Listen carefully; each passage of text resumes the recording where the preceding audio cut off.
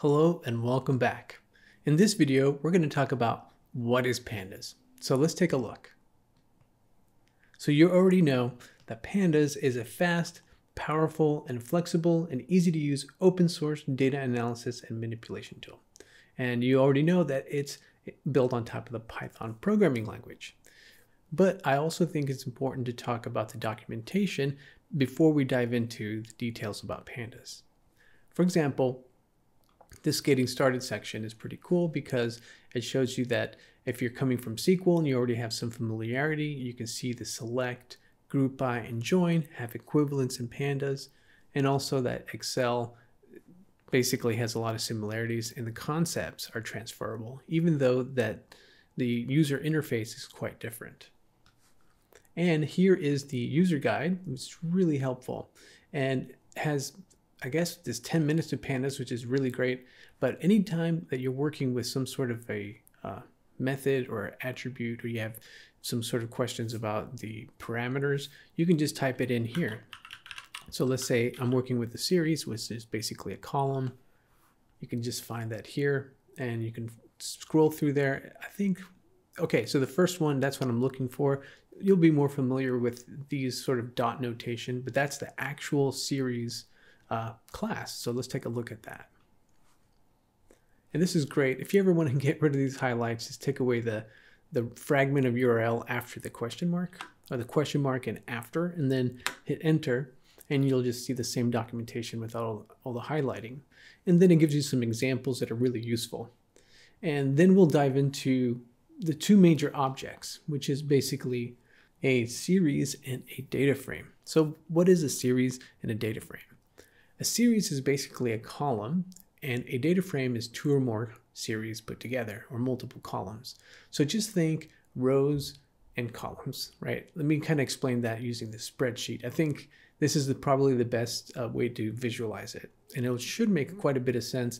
And if it doesn't now, it will when we start to get into Pandas.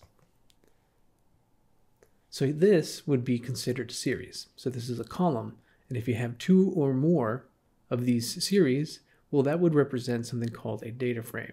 So it's very similar to a spreadsheet, except that we're not using a graphical user interface like a spreadsheet. But first, let's talk a little bit about the history of spreadsheet programs. This is not a new concept, and I like to start here because a lot of people think that Excel was sort of the first tool, but actually it wasn't. It was something called VisiCalc. Let's take a look. So VisiCalc actually kind of looks like Pandas. So this is a programmatic version of a spreadsheet, right? It's not like Excel that we just looked at, or Google Sheets. And here you can see that we have these columns and they're kind of glued together. And I would consider that a data frame. And then right here you have the sort of the index. So this to me is already kind of like Pandas. But this started in 1979. And it was originally for the Apple II computer. So it's been around for a while. However, if you scroll down here, you'll see that the first spreadsheet programs were actually in 1961. So Pandas, in my opinion, the concept has been around for a long time. And there's always been a need for business to use spreadsheets. And so it's not Excel, the graphical user interface, that was the first one. That's just the de facto tool for businesses because it's visual and it doesn't require a lot of training, and it became very, very popular. But I just wanted to show you that this is not a new concept. It comes from 1961. So let's dive into a little bit more about Pandas. So this is Pandas inside of Jupyter Notebook. So I just wanted to give you a little bit of a tour of the final project, which is visualizing cryptocurrencies. It's like a cryptocurrency portfolio. And I think this will give you a better idea of what Pandas is. Let's take a look. So in this very top section, we'll go over this in the course, but I just want to show you that first you import your libraries. And here, without having to do any web scraping at all, you're pulling information from the internet. And in this case, what we're doing is going to Yahoo Finance and grabbing Bitcoin prices in real time. And if you look, it's just one line of code. If you know how to web scrape, you know that this is pretty awesome because You need to know HTML with web scraping, and you have to write sometimes some functions, and this is a lot more sort of work involved.